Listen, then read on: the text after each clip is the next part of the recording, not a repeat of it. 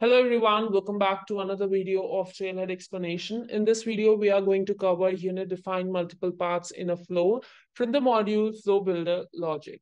Now, as part of this unit's challenge, we are going to focus on decision element concept, how we can create decision elements in our flow.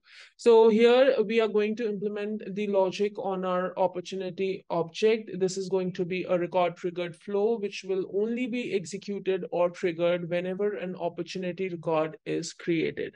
So let's quickly launch our Trailhead Playground. I've already done that. Go to setup and select flows. We are going to create a new record triggered flow. Select this, click on this create button. Now here we have to select few of the settings like on which object this flow is going to execute. So in our case, it has to be opportunity. It will be triggered only when a record is created. Rest of the settings, we are going to keep it default. So we are not going to change anything over here. Just click on done. Now we are on our flow builder and we have our basic build of the record triggered flow. Now, moving ahead, the next thing that we have to do is we have to use the get record element where we are going to filter out our record based on the name of the price book. So if at all we have a price book which goes by the name standard price book, we are going to fetch that record. So how we can do that, you have to select this plus icon and then click on this get record element. Now the label that we have to give is get price book. API name will be auto-populated. We have to select the object for which I want my record to be fetched. I want price book record, so I'll select that. Now here, I'm going to filter out based on the price book name. If price book name is standard price book, I want that record. So rest of the setting, we are not going to change anything. Just click on done. Now, next thing we have to do is we'll now be working on decision element. So how we can do that, just click on this plus icon again and select decision element from here. We are going to label it as check op name. As the name signifies that this decision element name signifies that check op name, which means we are going to check the opportunity name. So we are going to do the same over here as well. So on the left hand side, you can see there is this outcome order section where currently we have two outcomes. First one is new outcome, which we haven't labeled anything yet. That's why it is coming as new outcome. And the other one is the default outcome. So for the new outcome, we are going to label it as 1500 kilowatt. Now here we are going to check whether the record, or you can say the triggering opportunity record, that is the opportunity record which we are creating, which has executed or triggered this flow's execution. So record.name, if the opportunity that we are creating has name which contains 1500, then it is going to follow the path just below this outcome. So once I click on done, I'll show you what will happen. But before that, we have another outcome that we have that we want to check before completing this new decision element. Now, if you will see that for the default outcome, we do not have much of the settings available, like we cannot filter out, it's just the default outcome. But I want another outcome where I'm going to filter out based on the other criteria. So here what we can do is you have to click on this plus icon. Now this time I want to filter out the opportunity record where name contains 2000. So here I'm going to name it as 2000 kilowatt. API name again going to auto populate. Now this time it is filtering out or checking whether the triggering opportunity record contains 2000 in its name. So these are the two outcomes, or you can say decision paths it is going to create apart from default outcome. So all in all, there are three paths. Otherwise, if you will see based on criteria, there are two, which we have used based on name. So now you can see the outcome names are coming here: 1500 kilowatt, 2000 kilowatt, and default outcome. So now, if the condition of 1500 kilowatt is met, then in that case, what we are going to do is we are going to get the record element. We are going to use the get record element. So I want to use the get record element, to which I'm going to label it as get 1500 product. Again, API I'm going to populate on its own. Now here I'm going to get the product records. So select the object as product. Now I'm going to filter out the products where name contains 1500. So what we are doing is, once we have decided which path it is going to follow, which whether the opportunity contains 1500 in its name, maybe 2000 kilowatt or something else, once that is decided, then it is going to follow a certain path. So in our case, right now we are developing the path for 1500. So once it has confirmed that I have an triggering opportunity record which is being created, which has 1500 in its name, then in that case, it is going to get product records where we have products that contains 1500 in its name. Again, the filter that we are going to use is same. That is, we are again checking whether we have any product which contains 1500 in its name. Rest of the setting we are going to keep as it is. We are not going to change anything. Just click on done. Now, again, we are going to use get element below this. Now, let's label it as get 1500 PBE. Now, this time I'm going to get the price book entry record. So the object selected is price book entry. Here I'm going to filter out based on price book ID equals price book. So this is the same get record element which we had created at the beginning of this video. So I'm going to fetch the ID of this price book. So you see here, we are filtering or getting the records of price book entry where the price book is same as that of the standard price book, whose ID we have fetched by using the get record element at the beginning of this video, the very first get record element which we had used. So note here we are fetching the price book entry, and earlier we had used the very first get record element. We have used price book where the name is equal to standard price book. We were fetching that record. Now here I'm fetching the price book entry record where the price book is equal to the same ID. That means where the price book is same as that of standard price book. So we are fetching that price book ID. Now here I got my price book entry record where price book is standard price book. And we are going to add another condition over here where product to ID is same as that of the product 1500 ID. So before this get record, we have used another get record element where we were fetching the product record, right? Where we were fetching the product which contains 1500 in its name.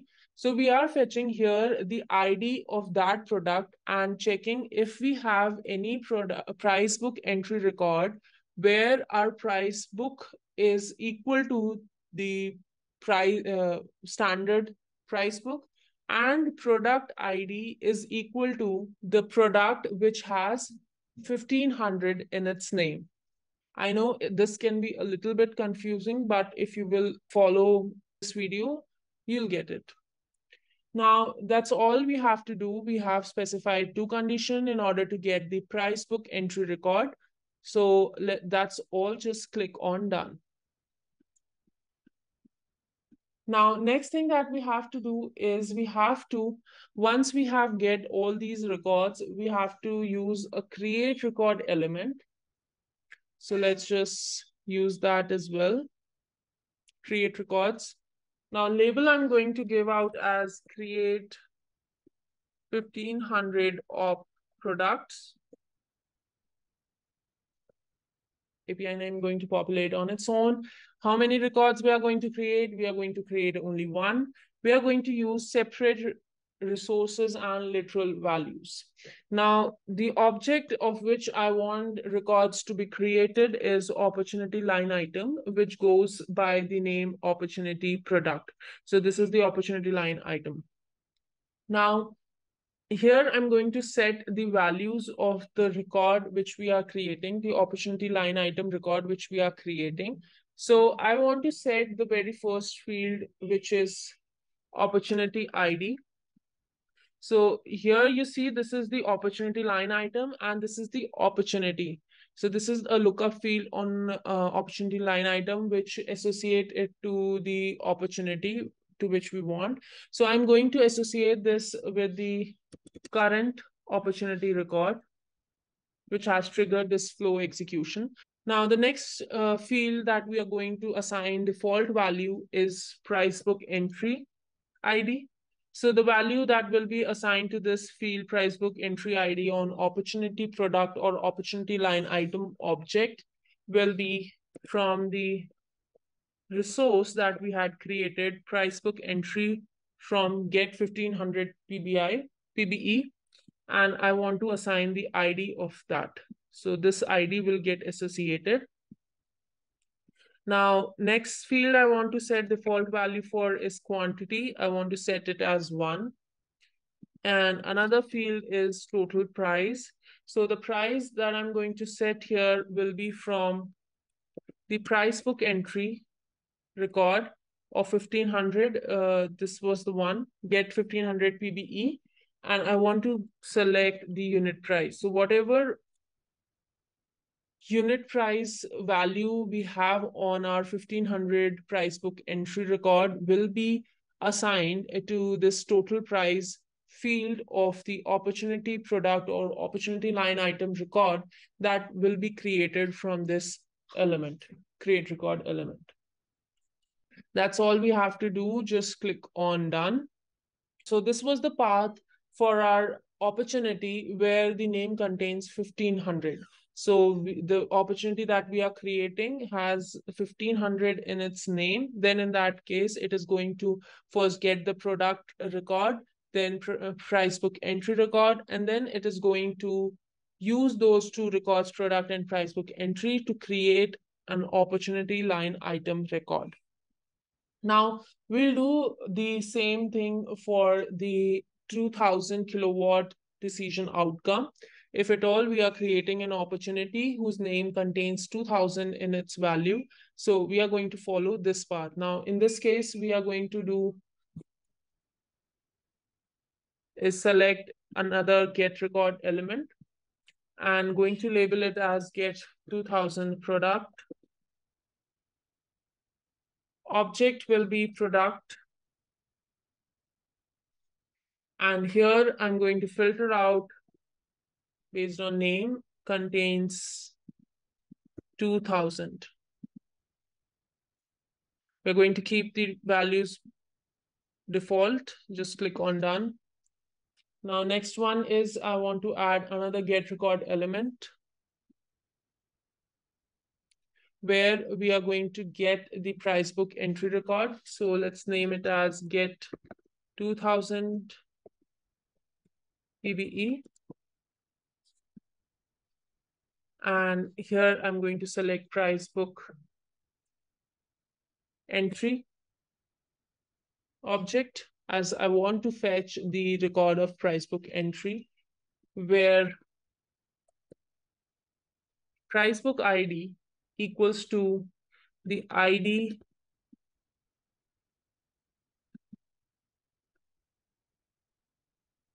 of the one which we have fetched at the beginning of this video. That is, we are checking.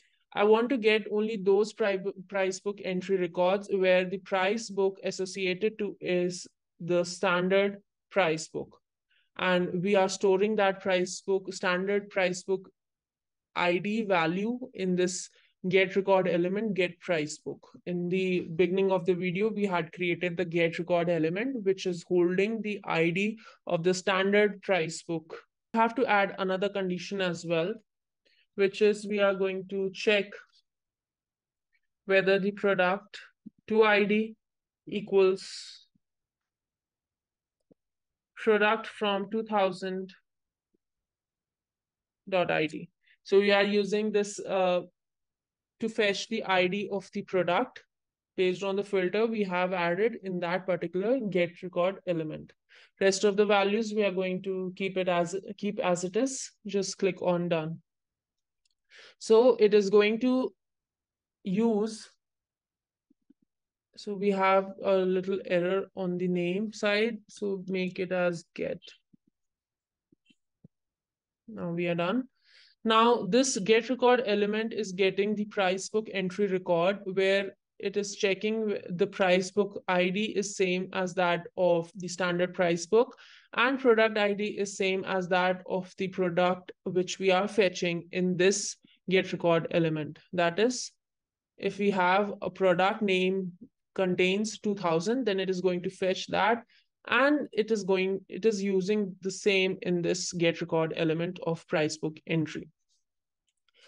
Now this was the get record element for 2000 kilowatt path.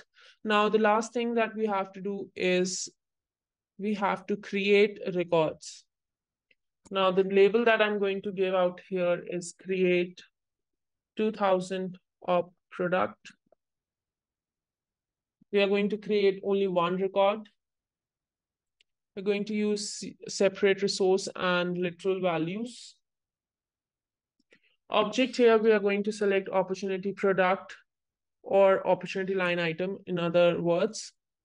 The values that we are going to assign is opportunity ID, record ID.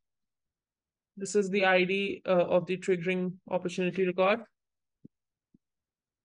Then price book entry ID. I want value to be assigned to this new opportunity line item, same as that price book entry from 2000 PB ID.